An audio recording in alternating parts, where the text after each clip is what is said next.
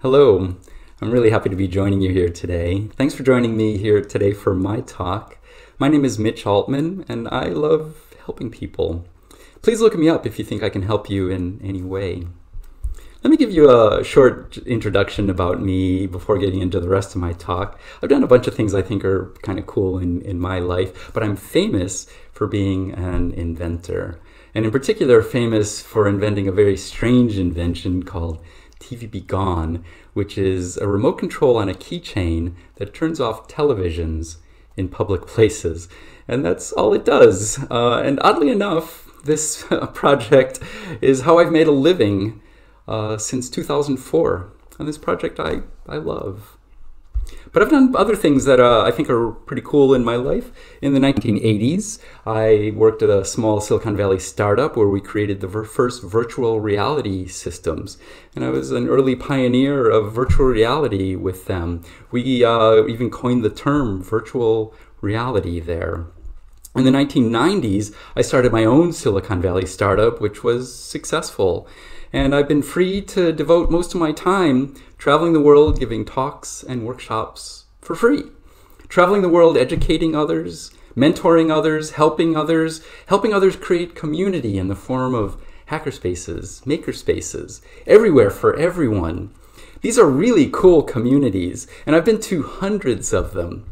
They are physical places where people come together to do all sorts of way cool things. Music, art, science, tech, whatever, just lots of cool things, whatever the community's into. And I love tech. I love tech. But for me, it's mostly an excuse for people to come together. A very fun and worthwhile excuse, but an excuse to live and learn and grow and teach and share together and to make all of our lives better together. These are all important parts of living my life, living a life I love. But I didn't start out loving my life. I had a very troubled childhood.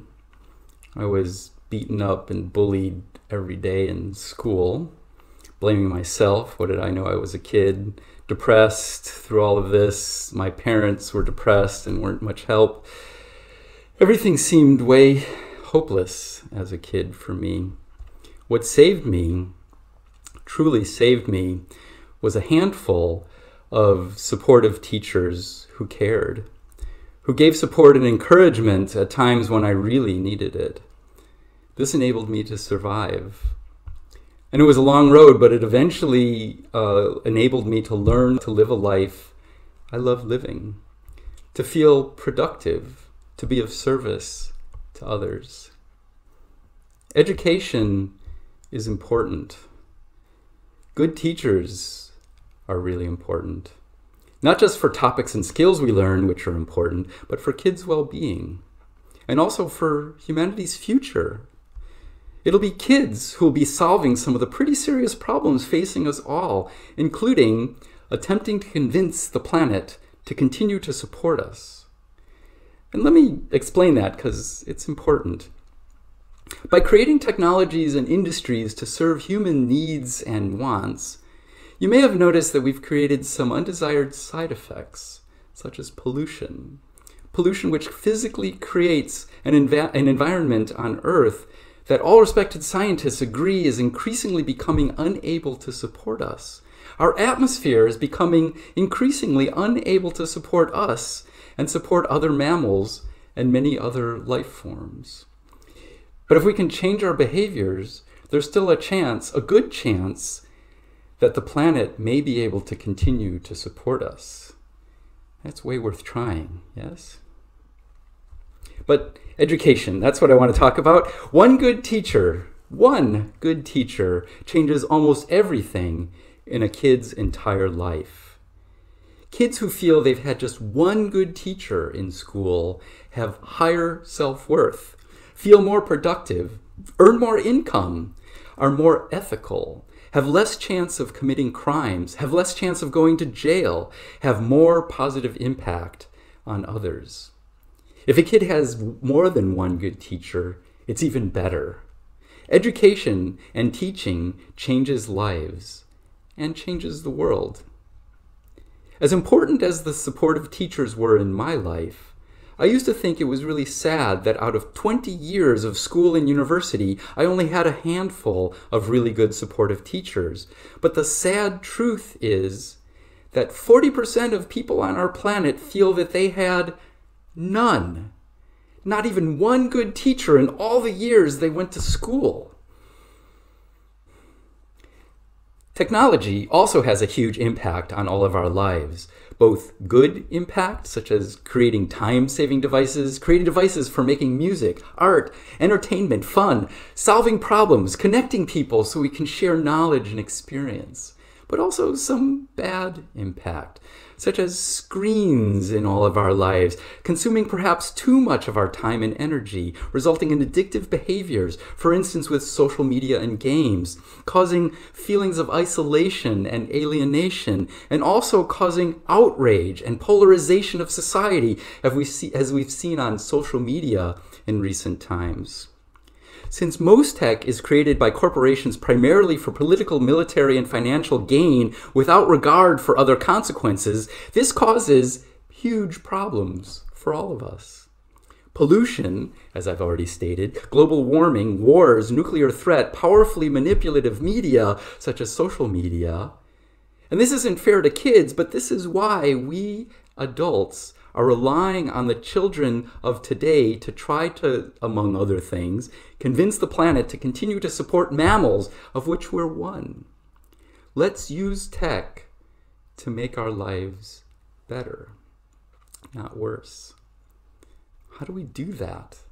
Well, that's not necessarily easy, especially given that tech gets ever more powerful over time, since it's based on all the powerful tech before it, resulting in using the new powerful tech, causing more unintended consequences, and we create and use new, even more powerful tech to try to solve problems created by the tech before it, which was created by tech to solve the problems before the tech before it.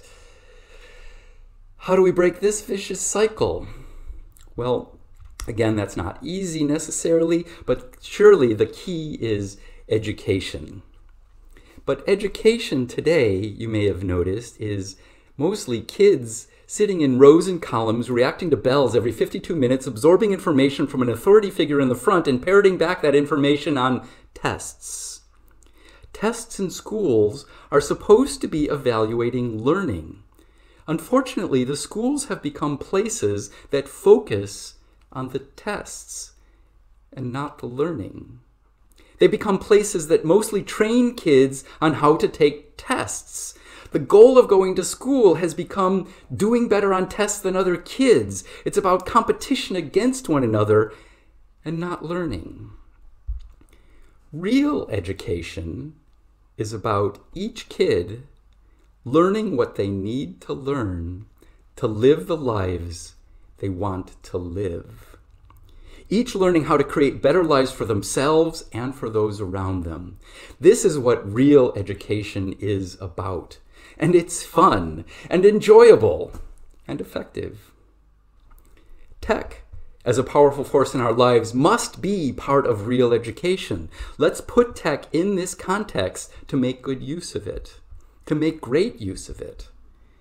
When teaching tech, we can show that it is a big part of the whole of our lives, that it is not separate from our lives. When teaching tech, we can teach its power. We can explore our responsibility we each have, both for the tech we use in our lives and the tech we create.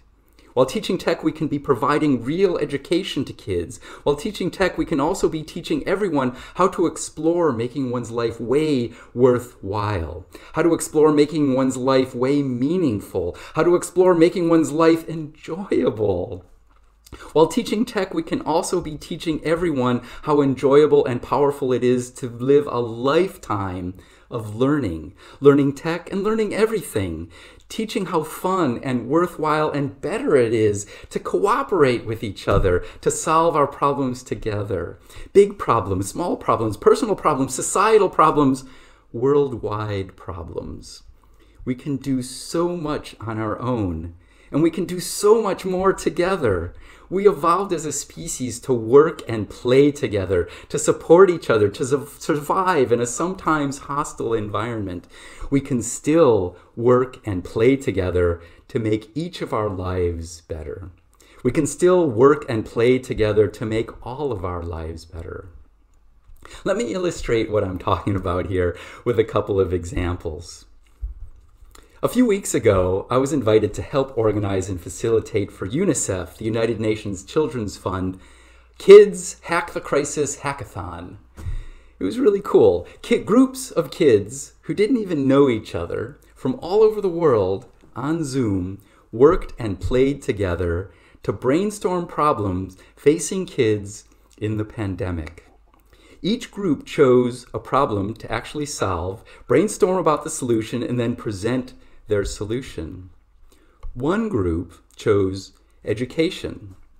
Their solution, which was high-tech, was to make use of old and unused smartphones to create very inexpensive virtual reality machines to distribute to schools, which would distribute to kids at home for learning at home during the pandemic.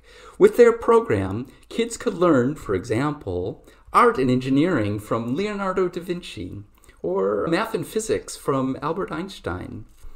The group I facilitated chose to focus on domestic violence. These are 10 to 13-year-old kids. They weren't shying away from difficult problems here. They chose domestic violence. Their solution, which was low-tech, was to make use of hotels, which are underutilized in the pandemic, as shelters for kids affected by domestic violence. Every group of kids came up with their own creative solutions to very difficult problems facing kids in the pandemic. This hackathon was very useful and very productive, and for those participating, very enjoyable.